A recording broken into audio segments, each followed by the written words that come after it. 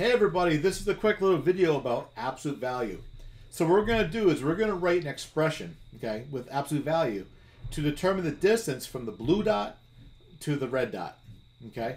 So what you're going to do is you're going to come over here and first grab a marker or pen, okay? And I'm going to draw the absolute sign bars right in here like this, okay? And notice we're starting at the blue dot.